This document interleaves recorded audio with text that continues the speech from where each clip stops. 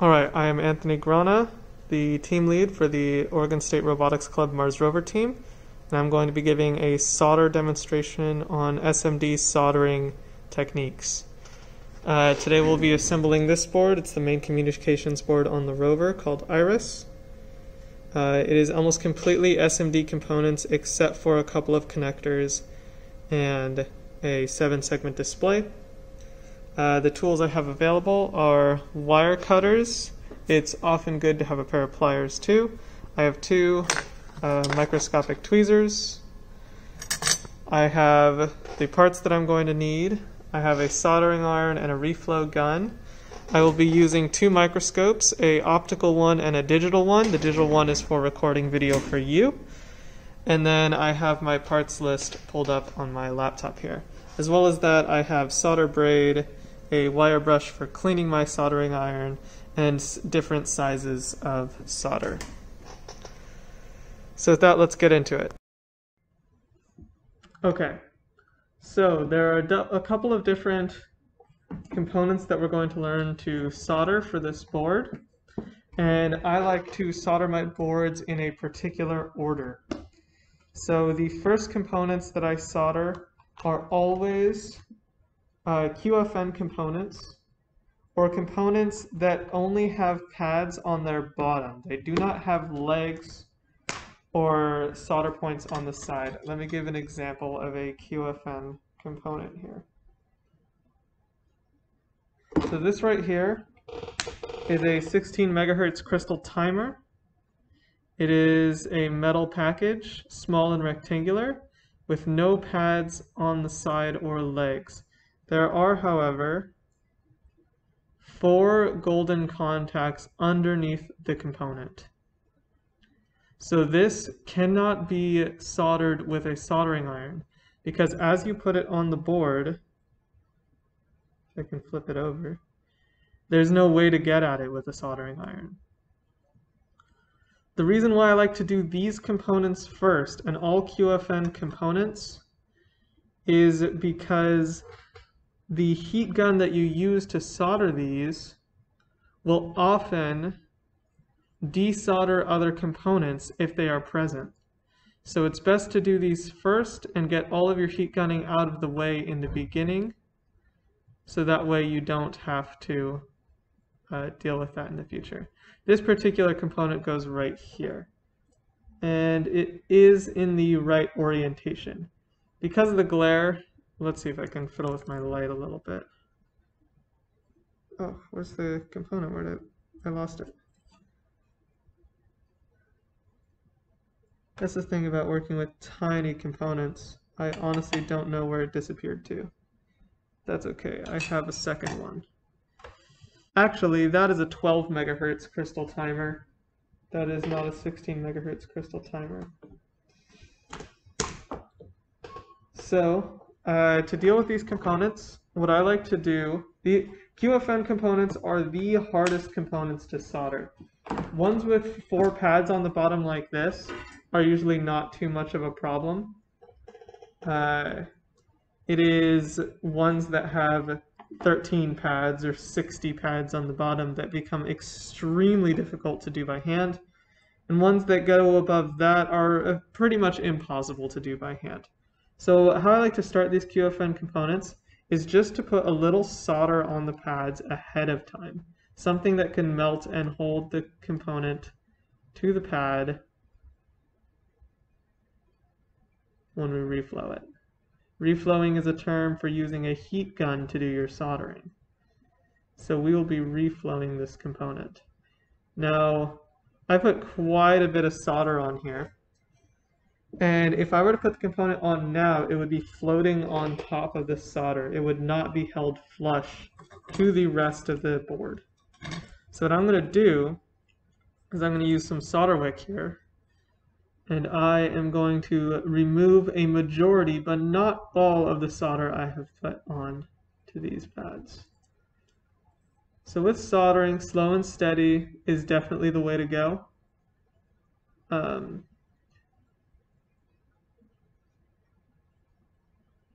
then let me show you a trick for sucking solder with wick. it takes a while for the wick to heat up, but you can make it heat up faster if you give it something to conduct the heat a little better, like a little bit of solder. And my soldering iron is actually kind of cool for doing there. That is a better amount. Now because I'm dealing with such tiny amounts of solder, you don't really get to see the solder wick working like you would on a larger component. It definitely heated up, but it's still full of solder. I'm also going to turn my soldering iron up a little bit, up to 350 degrees Celsius. One thing that new people new to soldering will do is they will turn their soldering iron up to around 400 degrees Celsius or something crazy like that. You'd never need to leave the 300s unless you are doing some massive wire soldering. 300 degree solder melts at around 260 degrees. It will melt on contact with anything at about 300 degrees. When you're dealing with tiny little components like this, you definitely want to keep your solder cool to avoid burning off the flux that is inside of the solder. Flux is your best friend when you are doing SMD soldering like this. There, these three are good. And this one, it's still a little bubbly. See if we can get it. Almost.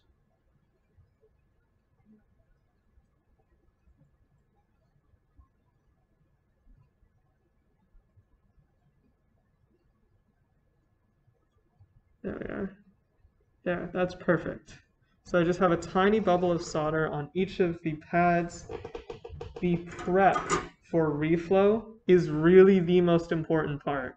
If you get reflow wrong, it is a huge headache. So taking your time with prep really is advantageous for a component like this. So now I'm going to get my fresh crystal timer. This component is X1, which I have here.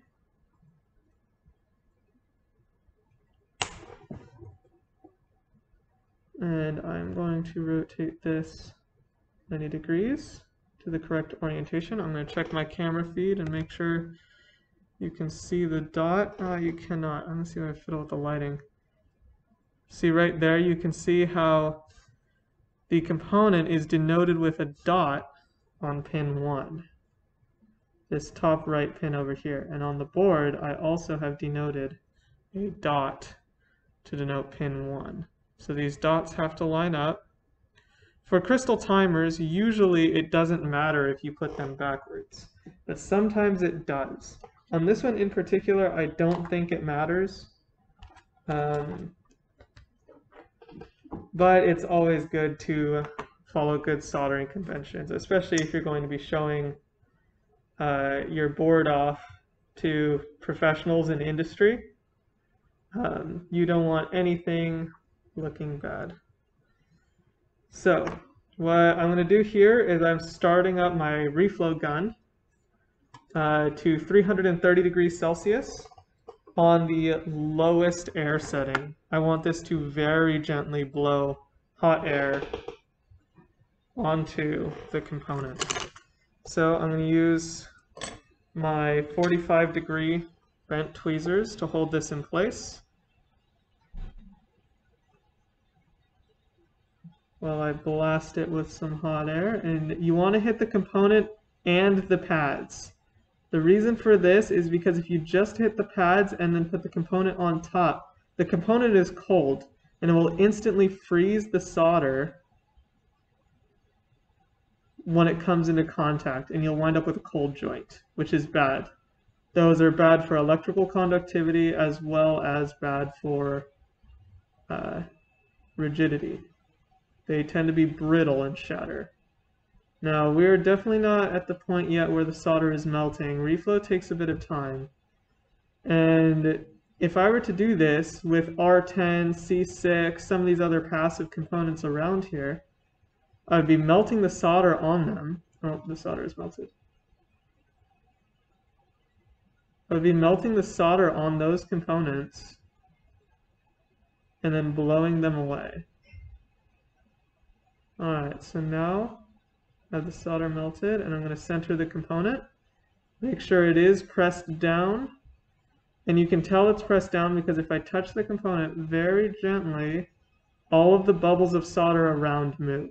Now I'm going to gently remove the reflow gun and allow the board and the solder to cool. My reflow gun was around 380 degrees Celsius by the end of that. I'm going to turn that off. When you turn a reflow gun off, it tends to rev up like that. That's because it's cooling itself down. It's running cold air through the system to cool it down. By now, the component is soldered into place, and I can't remove it. It isn't perfectly square, but I think it's good enough. You definitely can't tell with the human eye. You can only really tell with a microscope that it's not perfectly square. And yeah, let me see if I have any other QFN components on this board. I think I have one somewhere. I have one that's arguably QFN. You can get at it with a soldering iron. Oh, I do. Right here, X2. This is a 16 megahertz. The one we just did was a 12 megahertz crystal timer. The X2, I'm actually going to need to get a different box because we keep all of our 16 megahertz crystal timers in a different box.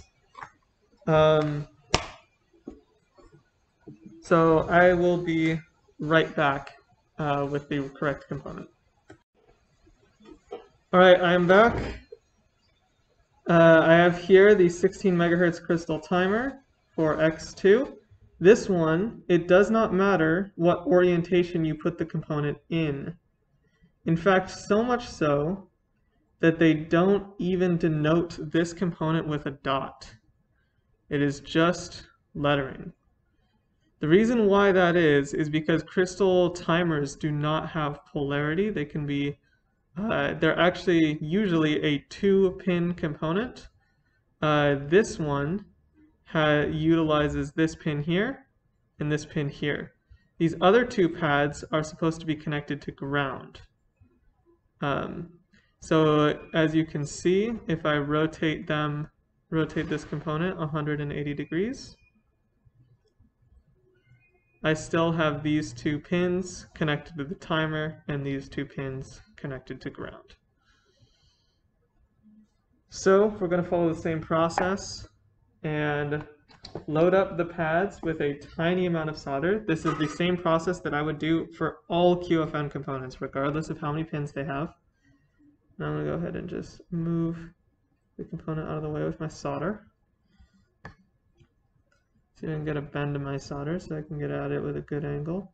And now my soldering iron is a little bit warmer, which is good. I'll get a little bit better control here. So here, I have enough control because I'm at about 320 degrees Celsius that I can really control how much solder winds up on the pads. Now, if I get my tweezers, I can actually feel how big these bubbles are. This one's a bit big, and this one is borderline. So I'm going to solder wick these two on the left. These two on the right are fine.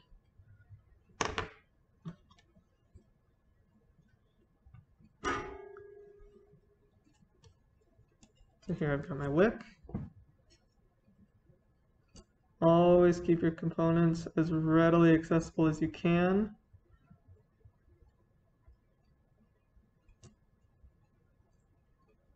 And then again, one of the tricks with solder wick is that it conducts heat slowly. So if you feed it just a little bit of solder, like that, it will conduct heat much more efficiently. And there we go. Now we have that one done. On to the second. Now some people really dig the soldering iron into the pad when they're doing solder wick. Do not do this for surface mount components. In fact, don't do it at all. It's very, very easy to damage your board with too much heat or too much pressure. So I know some people that will really take their soldering tip and just jab it into the board. But there are ways around it if you have patience and you know what you're doing. So now this is all set up. I'm going to move the component just off to the side where I can easily grab it and begin to heat up my reflow gun. Reflow guns in general are good for more than just QFN components like this. They're good for all kinds of rework for surface mount soldering. For example, this component here, U13, which I believe is a RS485 transceiver. Yes, it is.